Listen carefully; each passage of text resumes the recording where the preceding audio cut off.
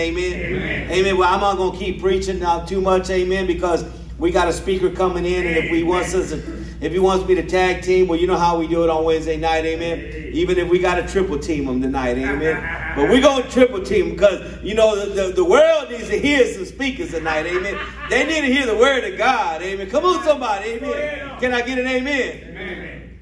Brother James, thank you for coming back, amen? That's another one of my warriors back there, amen? In the mighty name of Jesus. Y'all better look out. He's going to get up here and start preaching next, amen? Can I get an amen? Amen. Brother Jorge will be speaking tonight, and I want to introduce him tonight. Come on, Brother Jorge. Come on. Are you ready? I'm as ready as I can be.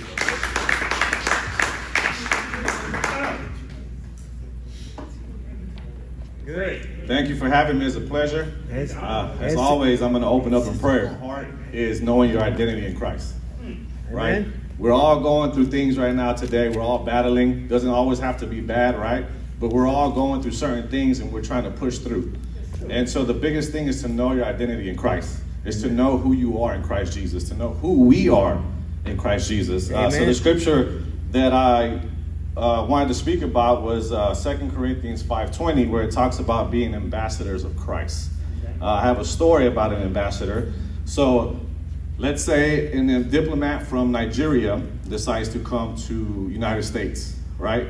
As a diplomat, he has diplomatic immunity to walk in America under Nigeria laws, right? Mm-hmm. We also, as Christ followers and part of the body, when we walk, we're walking on holy ground. Amen. So we're ambassadors of Christ because we're walking with him. Amen. Right? So just keep that in mind in everything that you do, the decisions that you make, the thoughts that you have, the words that you say.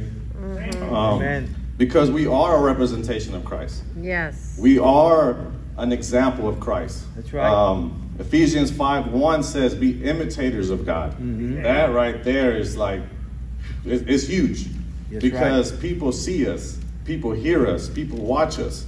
And so it's very, very important that we do what we say. Mm-hmm. I'm pretty sure, just like me, all of us here, we have done a lot of things when we say things and don't do it, right? Mm-hmm. A lot of times we say that we're going to be better and we fall, right? We all fall short of the glory of God. Mm-hmm. But thanks to Christ, we're able to get back up and do this again, right? Yes. That's right. We also have the right to govern. So govern means that we're able to control our area, control our atmosphere, control the things that are around us. Right. And so we're able to do certain things that allow us to be part of the body, to be part of the church, to be fellow brothers and sisters here. Mm-hmm. Ambassadors of Christ means that we are the kingdom of heaven. Amen. And when you start to really believe that and really walk in that, something just starts to open for you. Because you're no longer part of the world. Right. You're becoming set apart. But you have to believe that in yourself. You have to really tell yourself that I am a child of God. Right. I am the kingdom of heaven. I am with God because he is with me. When you really start to believe that, yes, sir, things just start to turn around in a different perspective. Right. So if we go to 2 Corinthians 5:20, the next scripture after that is 21, right? It says, for our sake he made him to be sin who knew no sin, so that in him we might become the righteousness of God. Amen. So again, so that in him we might become the righteousness of God. Amen. So again, there goes that identity, right? We are the righteousness of God. Righteousness is, again, the things that we do, the things that we say, our behaviors, our characteristics, our attitude. Like, are we having the attitude of the world? Or are we having the behaviors and attitude of Christ Jesus? There we go. Right? Those are the important things because, again, we're on display. We are supposed to be the representation of Christ Jesus because we are ambassadors of Christ. There you go. So this all ties down to your decisions, your thinking, your bad habits. We all have bad habits, and that's what we're trying to learn. We're trying to learn how to let go of those bad habits and now start to imply new habits that are in Christ Jesus, right? And so at Sunday, we talked about the new us. We talked about the new things that we all said we're going to do this, then we don't. But now we're going to start to apply the new us. And the new us is in Christ Jesus. That's right. Can I get an amen? Amen. Amen. Even for me, guys, you know, there's things that I'm still learning. There's still things that I'm still trying to control, right? Govern. And a lot has to do with my emotions, my thinking. You know, our 5 senses, right? The enemy will attack your 5 senses, right? And so we have to remember another identity in Christ. So this is Galatians 5:22-23. Galatians 5:22-23. This is very important when you're going through a day where you feel like, why is this happening to me? How can I get out of this? What's my next move? Right? It's okay to stop. It's okay to to meditate. You don't have to act upon something that's going on right now. It's okay to stop. So this Galatians 5:22-23 talks about the fruit of the Spirit. Again, this is an identity of Christ. This is not something that we possess. The Holy Spirit gives it to us, right? That's right. Here we got love, joy, peace, patience, kindness, goodness, fruitfulness. This is my favorite one. Gentleness. Us guys, right? Gentleness and self-control. Self-control is one of the hardest ones, but we have that. But you got to believe that you actually can have and possess that, right? Amen. So when it comes to these things, these are all things of emotion. I read in a book one time, it says, when I'm angry, stop, take away that anger and replace it with joy. Replace it with peace. Because at that moment, something rattled me up that is allowing me to start thinking out of my anger, to start thinking and making decisions based off what just happened. But you know what? God, remove this from me. God, forgive me. And Holy Spirit can replace it with joy and peace and gentleness and self-control. And he will do that for you, right? Be angry and do not sin. Do not let the sun go down on your anger. Right? Someone in marriage told me this. Don't ever go to sleep angry with your wife. Because you don't want to wake up the next day angry over yesterday. And that's just applied in everything that we do. If you wake up tomorrow upset about something that happened yesterday, your whole day will be revolved over yesterday. So we have to be able to give that to God, let it go, repent, and continue moving forward, right?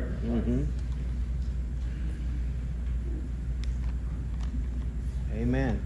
So emotionally, guys, you know, I explained to you guys when I was at the men's home that, you know, I myself was an addict, that I myself have gone through things over the years. I've been arrested, a lot of things as well. Being incarcerated and coming out of the world, it was like, okay, what do I do now? How do I put the word with the world? I didn't know how to do that. I thought I did, but I did it all wrong. And so a lot of times I would tell myself, I can't do this anymore. Right. This is too hard. Yeah. I quit. This is never going to be good enough. I'm too old. I'm never going to get past this. I'm always going to be a failure. Now, you're telling yourself all these things that are not part of the identity of Christ. Nowhere in the scripture does it say that this is who we are. We're not that anymore. That's who we used to be when we died. But when we were resurrected in Christ Jesus, we became something new, right? Proverbs 18:21 says that death and life are in the power of the tongue. That's right. If you wake up and you say, I can't do this anymore, that's going to be your day.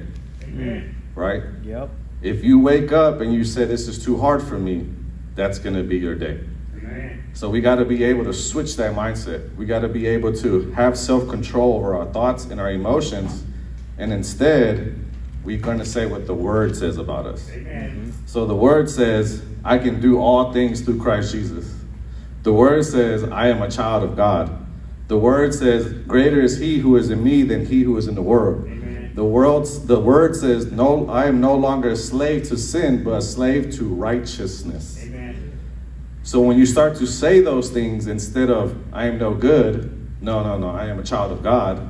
I'm never going to do anything. No, I can do all things through Christ Jesus. You change the perspective of your day. That's you right. change the atmosphere. That's you change your thought patterns. And the enemy, guess what?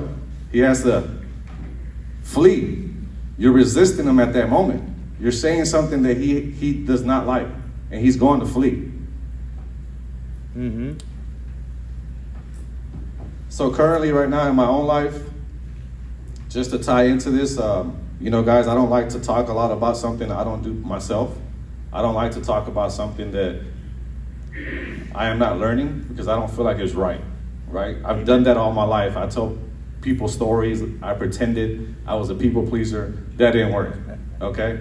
It just made a bigger hole for myself, tell right? The truth. Come on, tell it. And so I've learned that the truth has power, especially when it's the truth of God, because nothing can go against it. That's right. And so when you speak and you walk in what you speak, the love of Christ is behind it.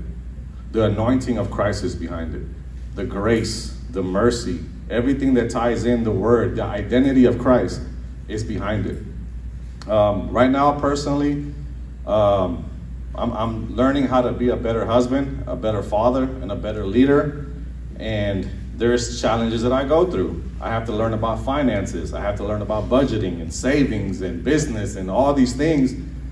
And yes, I have moments where I feel like this is too much, but I can't rely on myself. This is not my plan. This is God's plan. Mm-hmm. So now I have to seek Him for what God wants me to do because I don't know what to do. Right. But when I seek Him humbly, He begins to show me what to do. Right. And that's when we have to be obedient and say, okay, God, I'm going to do what you tell me to do. Mm. Even if it's something so small, you're like, I don't want to do that. Right. But that's not the thing. That God wants you to walk down that path, not this path. Amen. Right now, also I have my wife who's back in school, and she has low self-esteem. She has low confidence because she's failed many times. And so yesterday we talked, and she was like, "Hey, I don't think I can do this." I was like, "No, you can't speak like that. We got to switch it. Amen. We got to switch it. We got to switch it because she needs to believe in herself." But not just that. I was like, "You have God with you. You didn't have that before. Amen. Now it's different. Now you can seek Him, and now you can look for Him, and He's with you while you're going through this process." Amen. Amen. And of course, something I didn't do before was I wasn't with her when she was trying to do good in the world. I was still doing bad. Uh-huh. And now that I'm learning how to be a better husband, I'm like, okay, God, love your wife the way Christ loves the church. So I'm just like, okay, God, teach me how to do that, right? Even my kids are battling health issues. Everyone's going through stuff. And my daughter has asthma, and she says, I'm sick. And I tell her, no, I want you to say this real loud. My lungs are strong. So she says, my lungs are strong. So she just spoke it. And to me, that's power. Even at her age, we're like, no, we're speaking life. We're speaking blessings. We're speaking power. Just power, yeah, authority. We're speaking into the realm and saying, no, yes. We are in Christ Jesus. Yes. Right? Yes. Hallelujah. Yes. Come on, give it to him. So guys, as I end this, I just want you to know that you don't have to do this alone. Amen. Like, everyone here is together, right? Yeah. Everyone here is working together. You're learning from one another. You're asking questions. You're learning from your past experiences. You're feeding off of one each other, right? And we're not alone. Even though a lot of times in our lives we felt alone, right? Mm-hmm. I broke down because I thought I didn't have anyone in my corner. I felt that everyone judged me, pointed the finger at me. No one was there for me. But now we're around people who really believe that we can do it. Now you have to believe that you can do it. We have each other. We have the body of Christ. We have the Holy Spirit. We have the Word. We have angels. We got God the Father. We got Jesus. I mean, we can keep going, right? We have all these things. We have access to them. And so now everything is possible. Amen. So I want you to walk in that and believe that everything is possible because that is our identity. Mm-hmm. That's who God created us to be. God said, I created you in my image. And when you really start to believe that and start to walk in the Spirit and not in the flesh, you will start to see things manifest. Mm-hmm. You will see the Word come alive where you've never seen it before. And I mean, God does amazing things. You're just like, wow, I never thought that could happen. Mm-hmm. Right? Amen.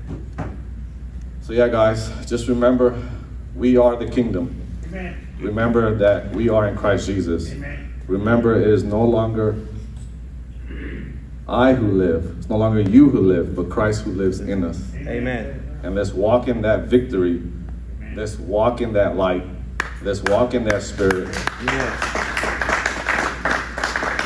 Because it's not about our lives anymore.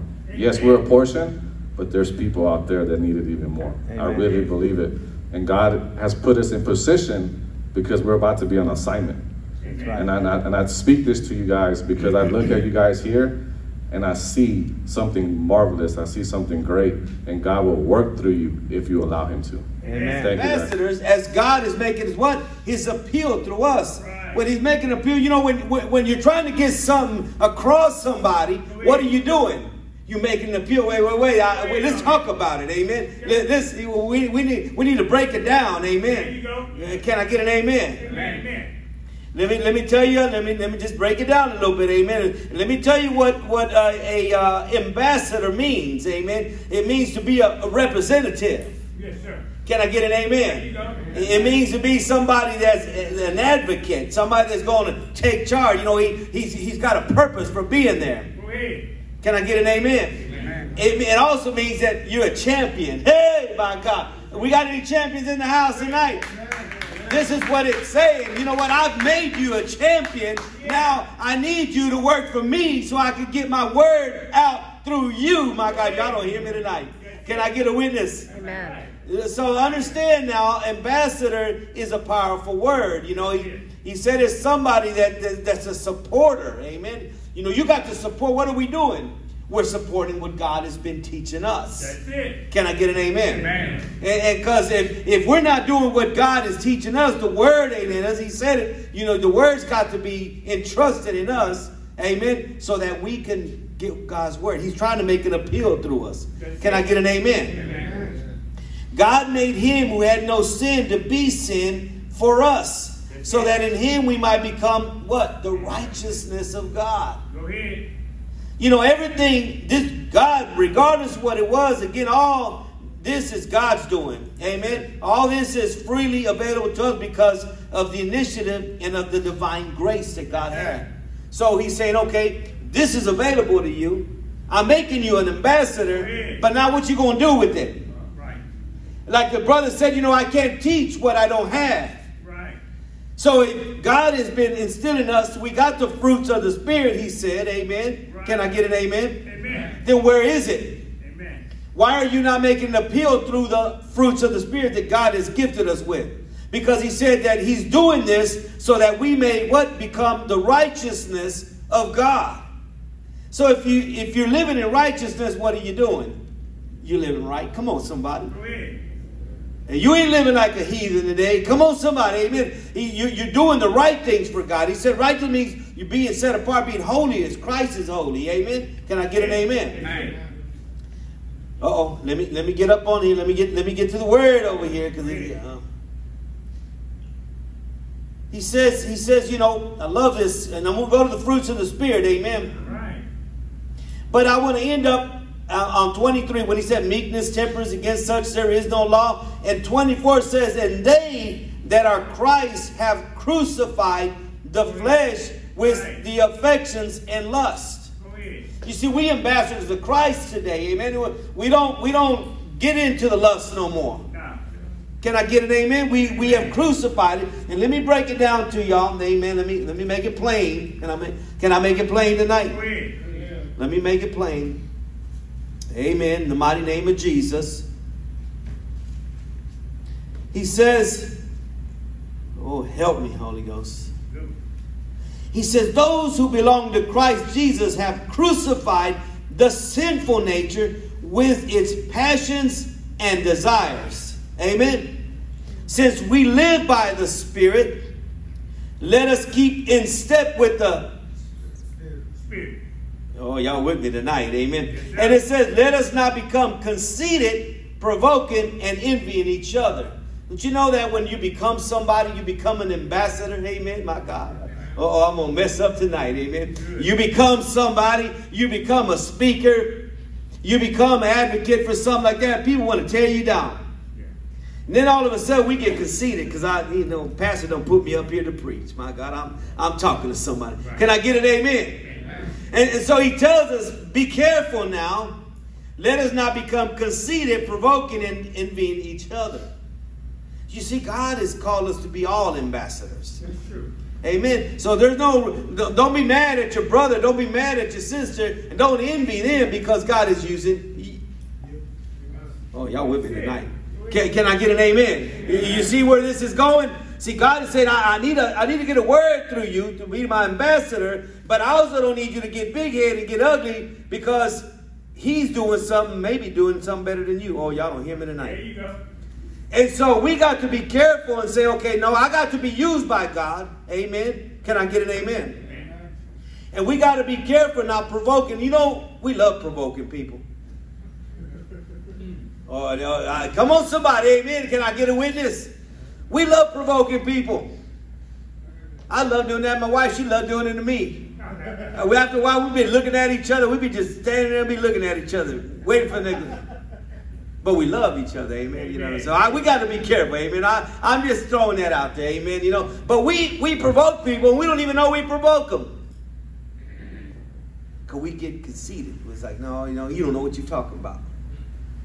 God put me in charge. I'm the ambassador of the house. Oh, y'all don't hear me tonight. Y'all don't hear me tonight. Amen. We got to understand that God is using us to make His word go forth. And how do we do it? By living by the fruits of the Spirit. Sometimes we don't even need to make an appeal. He said, I'm trying to do something through you, but if you walk in the fruits of the Spirit, you don't even have to say nothing. It's true. Your kindness comes out. Your long suffering comes out. Your patience come out. Come on, somebody. Your love comes out. Your joy comes out. And you're like, man, I want what He has. Well, man, you got to start, make me an ambassador. God, somebody needs to start praying. Help me, Holy Ghost. Amen. Hallelujah. I love Ephesians when he came to Ephesians. Amen. Can I take out Ephesians? Let me go back. He said, don't be angry and sin not. Let not the sun go down upon your wrath. Uh-oh. Getting quiet up in here. Can I get an amen? Amen. In your anger, do not sin. Do not let sun go down while you are still angry. And do not give the devil a foothold. You know, when you give the devil a foothold, you can't be an ambassador for Christ. Can I get an amen? Amen. If you give the devil a foothold to come into your life, he's going to control the way you think. And he said, his word tonight was, we got to know who we are in Christ. Amen? Come on, somebody. Amen. But when we let the devil come in and step in and say, you're nobody, you didn't graduate, you have no finance, you got your broken car, you got a junked up car, my God, I can keep on going. We let the devil get in our minds and we forget who we are in Christ Jesus. Oh, y'all better help me tonight. We forget that we are ambassadors of Christ. He's making us to become righteousness of God. Can I get an amen? He's saying, you know what? Listen to me. I done said I'm making you my ambassador. Amen. And your anger, don't let the sun, he said, sun go down while you're still angry, and do not give the devil a foothold. He who has been stealing must steal no longer, but must work doing something useful with his own hands, that he may have something to share with those in need. Amen. Amen. You know, God's saying, you know what, I'm making you righteous, but it's coming through me. What Christ did, He reconciled me back with God. Amen. That's what this is. Let me go back to Corinthians. Amen. Let me go back here. Amen. Don't want to get sideways on y'all. Amen. Right. What Christ did, God did. Can I get an amen? Amen. What Christ's death mainly affected the world. Is what the Bible's telling us. Amen. That is human sinners rather than evil supernatural beings with for whom no divine provision for reconciliation has been made. Christ's death upholds God's righteousness. Amen. Trespasses were placed on the one who knew no sin. Can I get an amen? Amen. In return, the righteousness of God is credited, imputed to all who are in Him. The word reconciliation is known to others by only when ambassadors for Christ spread it. Y'all with me tonight? Did I go a little bit too fast for y'all? So what he's saying that the word reconciliation is that it's known to others only when ambassadors for Christ spread it. So we're the ones to spread the news. We're the ones that say, God did this in my life.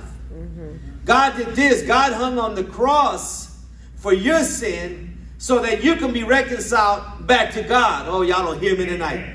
This is what this word is telling us tonight, that because God knew no sin, he became sin. He took up our sin to hang it on the cross so that we could come back home to God. Oh, y'all don't hear me tonight. Can I get an amen? He said, this is what I'm making you today. But the word is telling us that we're to be used as ambassadors to tell others, God died for you. He died for you. My God. He died for social media too, my God. Y'all better help me tonight. Amen. This is the good news that God is calling us, okay, you're going to be my ambassadors. Well, go out there and speak it. Don't go out there and pretend. Come on, somebody. Amen. He said, because we would need to know who we really are in Christ. Come on, somebody. This is what his message was tonight. Who are you in Christ? Who's our identity in Christ? Well, we are ambassadors. Yes. Amen. Can I get an amen? Amen. Give God glory in the house.